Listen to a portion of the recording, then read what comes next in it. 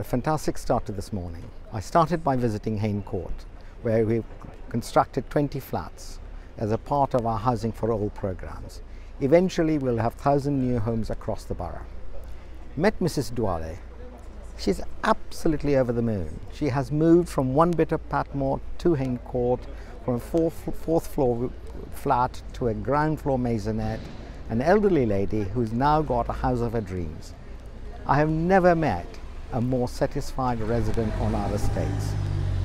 And that is exactly what is at the heart of our program of 1,000 homes.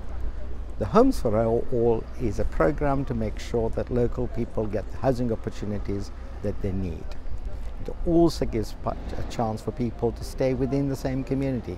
Again, back to this family. So they have a daughter who lives on the estate, they have shopping nearby, they have the mosque and other communities nearby, and Mrs. Dwale has not had to move very far to remain in the community, but in a house now absolutely appropriate for her needs. It's fantastic news for her and Wandsworth residents.